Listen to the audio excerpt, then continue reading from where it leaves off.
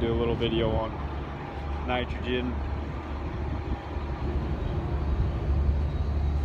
Trailer with a pump, how to unload and load. So loading, you'll pull up and you got two deals. You'll hook up to your main unload going into the tank. You'll open that valve up right here. Then you'll hook up your sample over here for a liquid sample. This little fitting, you just screw it on there hand tight and then open up your sample line.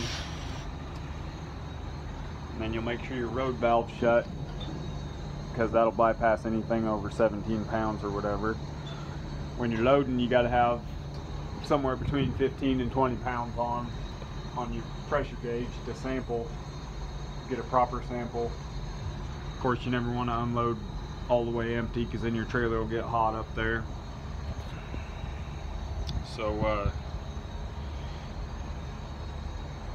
when you're unloading, you'll come over here and you'll open up your main line out of your tank, open that one up going into your pump, so that'll feed down here into your pump.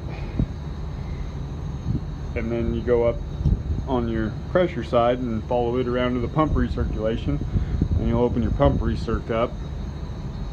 And I like to put pressure behind my pump, so I'll open up my pressure builder, and then you hook up your main line. Once you get your pump cooling down, it'll take about 15-20 minutes to get your pump cooled down, but it'll be iced over kind of like that back there going to your vent.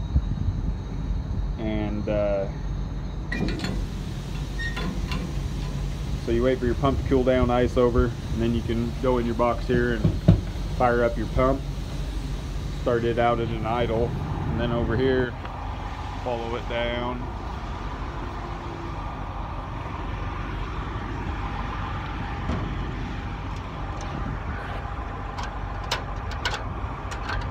Then you got your pony motor over here. You got a nice little bungee or a rope, and there's a clutch handle over here you got to grab to engage that clutch in the back side of this transmission to run your drive line down here. So once your pump's running, you'll kick that in, that'll get your pump spinning. Then you come back around, you open up your discharge, open up your main discharge, and then you'll shut your pump recirculation, and then you'll be totally pressuring off. And that's how that goes. You'll be unloading, and then when you're done, you kick your pump out, shut your, or open your recirc before you shut your discharge, so you got somewhere to go with your fluid. And then when I unhook everything, I shut my main valve, and I shut my recirc, and I leave my discharge open, because if you totally isolate that pump off, you shut your discharge, shut your recirc, you shut your fill, that nitrogen in there's got nowhere to go, and it'll build, you know, 400, 500 pounds of pressure really fast. So you don't want to do that, you'll blow your pump up. So always leave something open, whether it's your recirc. If you're shutting your discharge, leave your recirc open.